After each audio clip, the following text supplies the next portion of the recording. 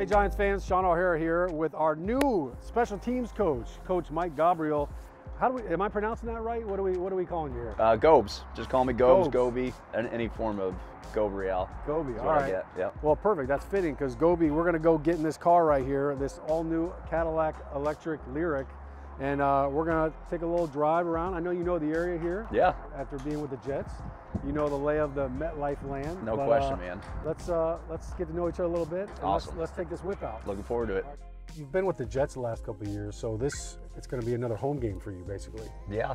A lot of familiarity with the stadium, a lot of familiarity with the drive out here. So it's pretty dang cool to be able to do it on this side now. Being familiar with MetLife is huge, especially for the kicking game, because the wind, I mean, it can be challenging at times. What makes it so challenging in MetLife? Well, without getting too much into kind of the advantage that we can gain with it, but you know, number one, you're in the Northeast, and the weather is something that will consistently test you. You know, one of the things that I didn't necessarily realize till I got out here was how many wet games we have and how often it's raining, and that obviously plays a factor into the kicking game. And then you combine that with the wind, you know, the ball trajectory, the types of drops you do, what you're asking your specialists to do, and even how you can tie your scheme into that is all important, which is going to help me from being with the Jets past few years, just obviously having a good understanding of everything that kind of goes on in that stadium. What was your knowledge of like the Jets and the Giants and kind of this area before you came up here? You know, just being born and raised in Los Angeles, California, I can't say that I had a ton of familiarity, but obviously following the NFL and being a fan of the game and loving the game, you know, you obviously look at, you know, some of the most storied organizations in the league, and the Giants have always had that appeal to me. When I first got the opportunity to talk to Dabes, it was, gosh dang, this is the New York Football Giants. Yeah. You know, pretty dang cool to be able to say that, and you know, just tremendous respect for the organization, for the owners, you know, everybody that's affiliated with this building. You can tell that, you know, they treat the game of football the right way, and you know, the expectations are high, and as they should be, but the resources are here to win. So excited to do that. So you were defensive end at UCLA. Yep. You know what it's like to play special teams as a defensive lineman and kind of experience all that. How much of that has kind of helped you in your coaching career? You know, a ton. I think when you talk about special teams, it's the purest form of football. Block destruction, blockability, ability to rush, ability to make tackles in space, how you approach a ball carrier, speed, change of direction. All those things are attributes of any good football player, whether they be defensive or offensive players. And to me, you know, that experience is invaluable. You know, obviously playing the game, and you know, early on in my career, I actually always had a primary position, whether it was outside backers, defensive line, inside backers, and that familiarity obviously plays into, you know, kind of how I conduct practice in terms of individual drill work, and you know, also the evaluation process. You know, kind of certain things that I look for that I understand how they'll transition to this game.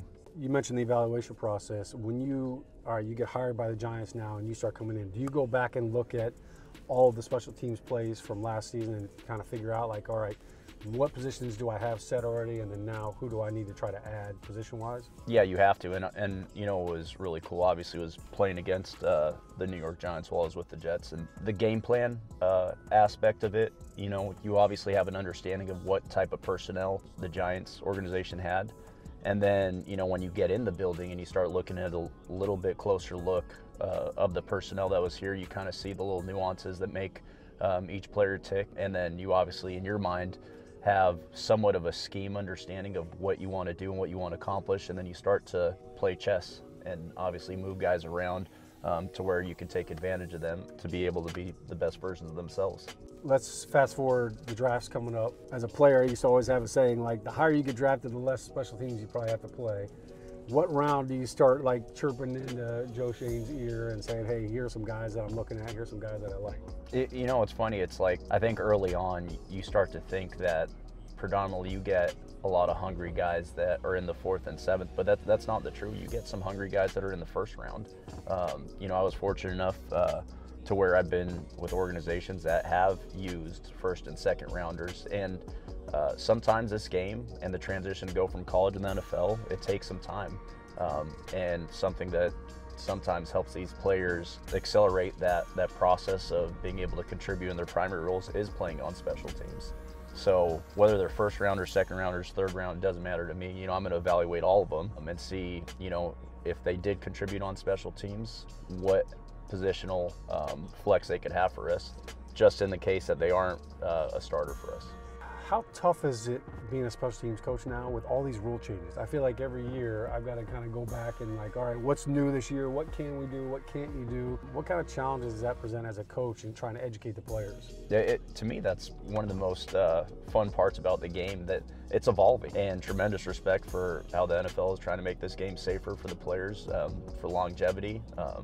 And, you know, obviously still want to put a good product out there. And to be honest, it keeps you hungry to obviously find the new details that you could take advantage of. The rule changes, like you say, is something that you always have to educate your players on, and not just once. I think you have to stay connected to it. I think the second you kind of deviate from emphasizing rules, that's when the bottom falls out and you see guys struggle in moments of truth. It's no fault to the player. I truly believe you get what you emphasize. So staying connected to all those things. But like I said, that to me is one of the most fun parts of coaching. With the Jets last year, you guys had the best kickoff coverage in the league. How do you accomplish something like that? Well, I think with all my units, the one thing you're going to see is that we're going to be so fundamental based that we're going to win with technique, effort, and violence. I think when you center your scheme around that and you get guys to play at their greatest level, you know, they're the ones that ultimately bring the scheme to life. I don't cross that white line, they do. And I think when there's a genuine care for their teammates and a style that they could uphold, you'll end up having a good product out there and be highly ranked. Effort, technique, and violence. I like it. That sounds great. Well, there was no violence on this ride whatsoever. This was smooth. Really smooth. Ghost, thanks so much, man. Appreciate your time, man. Pleasure hanging out with you. Can't wait to see that violence. No doubt, man. On Sunday at MetLife. Best component. Giants fans, this interview is brought to you by Cadillac. You can visit your Tri-State Cadillac dealership and drive the all-new, all-electric Lyriq presented by Cadillac.